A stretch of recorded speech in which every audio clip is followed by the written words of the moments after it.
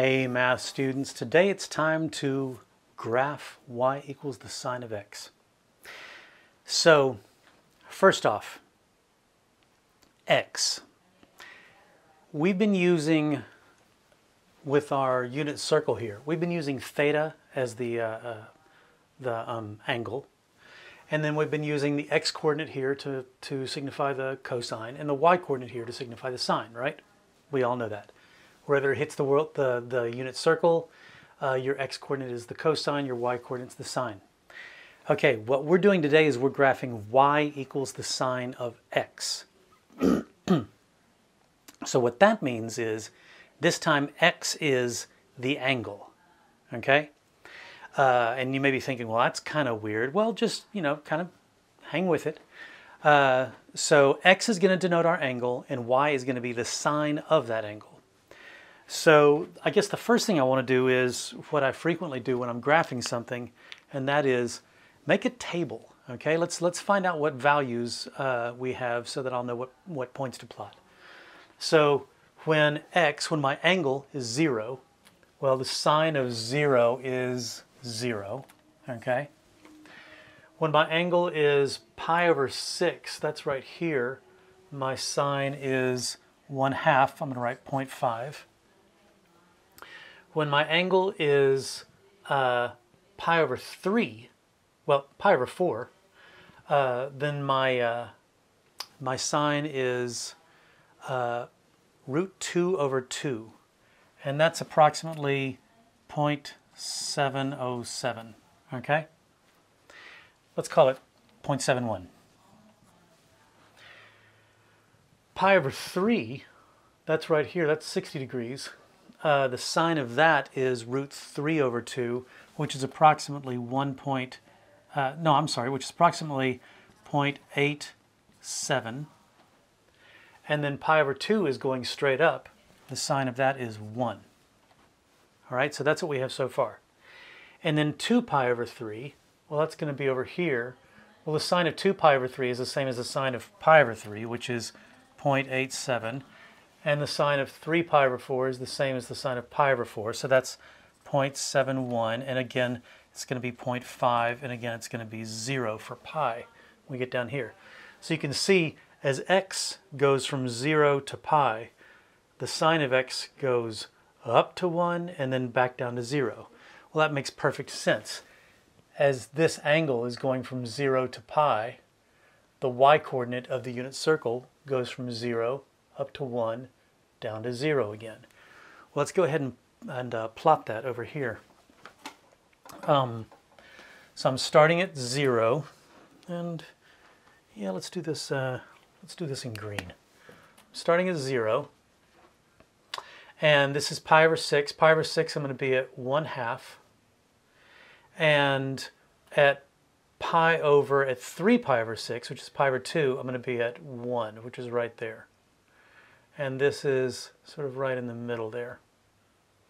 And this is 1/2, and this is sort of in the middle there.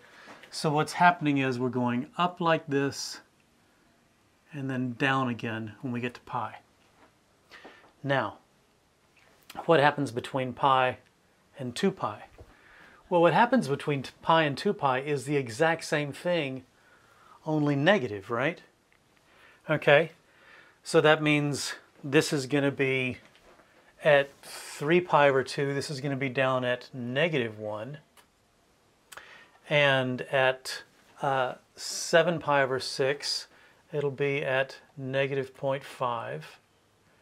And so it's going to look a little bit like this.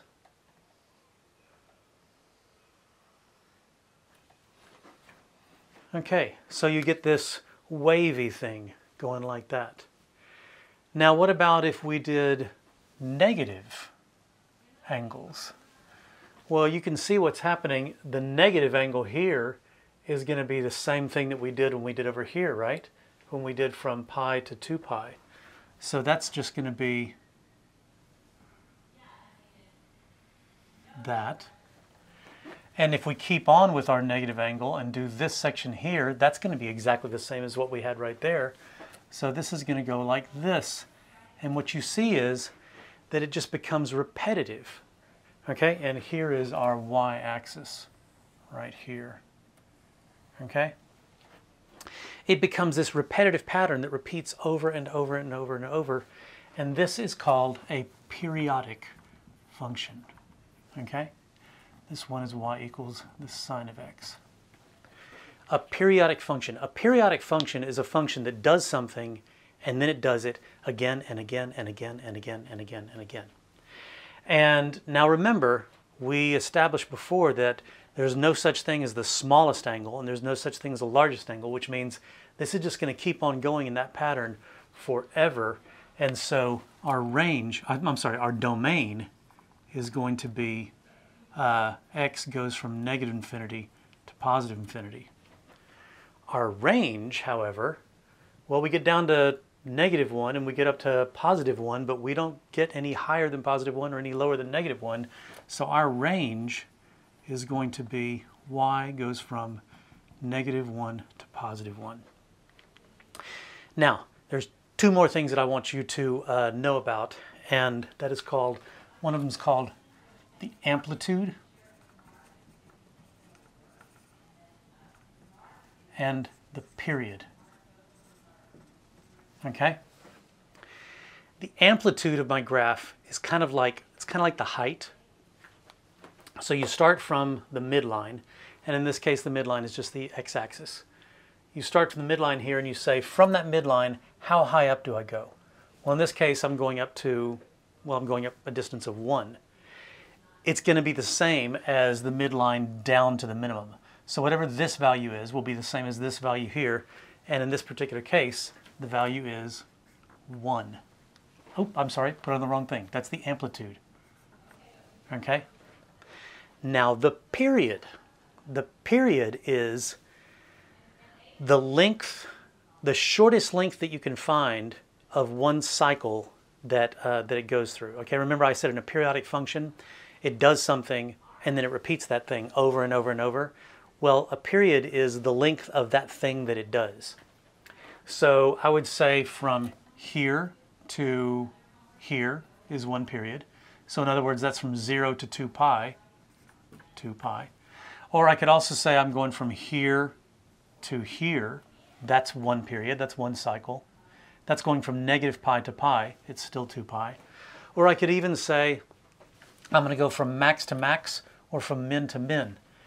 And it doesn't matter how I measure this, the period is always going to be 2 pi. Okay? So a sine function has this wave. It goes through the origin. It goes through the origin headed up. And it has this wave and it repeats itself over and over and over because it is a periodic function. The amplitude of a sine wave is 1. And the period of y equals sine of x is 2 pi. Now, let's look at cosine. Okay, now we're going to do y equals the cosine of x. All right? Well, let's see. When x is 0, cosine of 0 is 1. And when x is pi over 6, the cosine is root 3 over 2, which is approximately 0.87, remember? And when it's pi over 4, the cosine is root 2 over 2, which is approximately 0.71, if you remember. And when it's pi over 3, the cosine is 0.5. And when it's pi over 2, the cosine is 0. Okay? I'm just going along here, and I'm checking out the x coordinates, because the x coordinate tells me what the cosine is. However, here x is the angle, and the cosine of x is the cosine of that angle. Okay? So now, what happens in quadrant 2? Well, in quadrant 2, we have the same numbers, but they're going to be negative. So this is going to be negative 0.5, and negative 0.71, and negative 0.87, and negative 1. So let's plot those points and see what it looks like. And let's do the cosine in blue. All right, so we're going to start with the y-intercept, which is 0, 1. And when it's pi over 6, we're at 0.87, so we go down a little bit. And when we're at pi over 3, pi over 3, we're at 1/2, so we're right there. And when we're at pi over 2, we're at 0. 2 pi over 3, we're at -1/2. And then to 1, okay? Now, then what happens? We've come along to here, and then the cosine goes from -1 back up to 1, following that exact same pattern. So this first off went like this, and then it's going to go back up like this. And to go from 0 to -pi, I'm going from 1 to -1. So this is going to go like this. Oops, undershot that. And then like this. So what you see is, it's exactly the same shape as the sine. What's the difference? The difference is, you've basically taken the sine and scooted it over to the left pi over 2 units. And if you're clever, you'll say, huh, that means the cosine of x must be the sine of x plus pi over 2. You're right. It definitely is. But I don't really want to focus on that right now, but there's a lot of aspects of sines and cosines that you can get from this from these graphs. But what I do want to point out is that for y equals the cosine of x, let me label that here, y equals cosine of x. For y equals the cosine of x, the domain is still all real numbers. The range is still from -1 to +1. The amplitude of a cosine graph is still 1. The period of a cosine graph is still, I can go from max to max, that's 0 to 2 pi. It's still 2 pi. There's a lot in common between these two graphs. Now, one last thing that I want to point out, and that is cosine graph. It has some nice symmetry, doesn't it? Okay? Cuts right in the middle here. It does the exact same thing on the left side and the right side of the graph. What type of function does that? Oh yeah, an even function. Yeah, well we found that out earlier when we were looking at the unit circle, that the cosine of -x is the same thing as the cosine of x. That means this is an even function. And what do we notice about the sine of x? Well, y equals the sine of x. I could spin it around like this and it would look exactly the same. And that means this is an odd function. Okay? All right. In the next video, we're going to start messing with these graphs. We're going to start transforming them, stretching them, compressing them this way, stretching them this way, moving them up and down. It's going to be wild. All right? See you then.